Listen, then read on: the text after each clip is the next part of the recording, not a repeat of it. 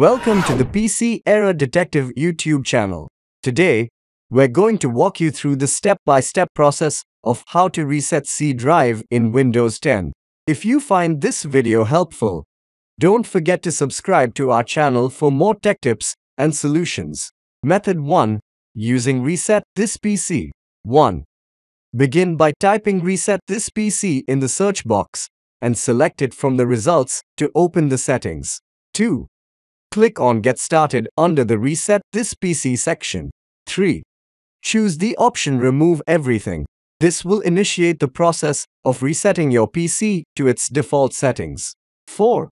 Follow the on-screen instructions. Click on Local Reinstall and then Next. 5. Wait for the system to be ready to reset and then click on Reset to finalize the process. Method 2. Using Command Prompt. 1. Alternatively, you can reset your C drive using Command Prompt. Type CMD in the search box. Right-click on Command Prompt and select Run as Administrator to open it with elevated privileges. 2. In the Command Prompt window, type the appropriate command to perform a clean install or reset, following the instructions provided. And that's it. Thanks for watching.